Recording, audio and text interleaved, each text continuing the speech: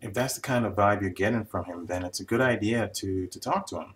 So your boyfriend doesn't seem to care about your relationship. That's not good, especially if you care. If you care about the relationship and you want to take the relationship to the next level, or at least keep the relationship on a good, even keel that is going somewhere.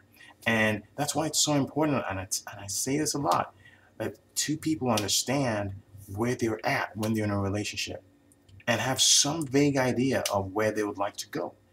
Because a lot of times when two people are not on the same page and they get into a relationship, you will run into stuff like this where you start noticing, oh my God, my boyfriend doesn't really care about the relationship.